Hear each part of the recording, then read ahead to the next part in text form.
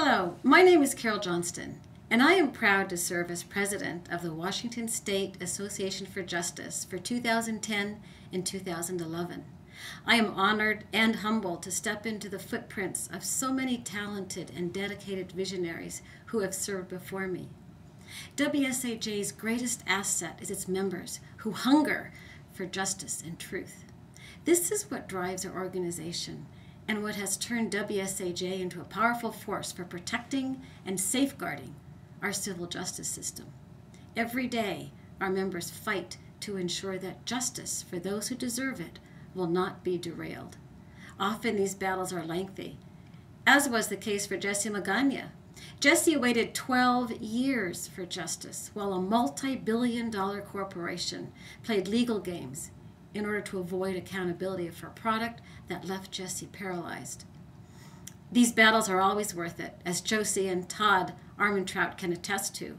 The Armentrouts fought all the way to the state Supreme Court for the value of their daughter's life to be recognized in the law. Sometimes battles to protect the civil justice system reach outside the courtroom. Right now, our members are working to defeat Initiative 1082 and to preserve the rights of injured workers in our state. The fight against Initiative 1082 is important, not only to the civil justice system, but also for social justice.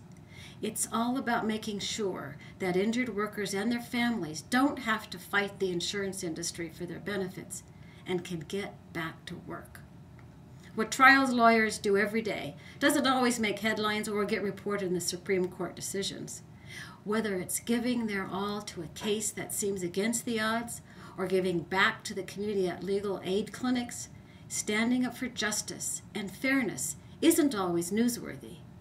At the Washington State Association for Justice, it's our duty to defend the rights of individuals against powerful interests, like those spending millions to sponsor Initiative 1082.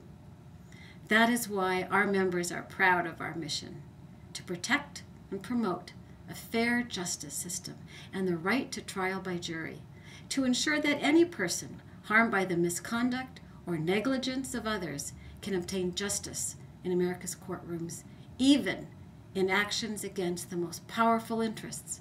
And that's why I am proud to serve as president of the Washington State Association for Justice.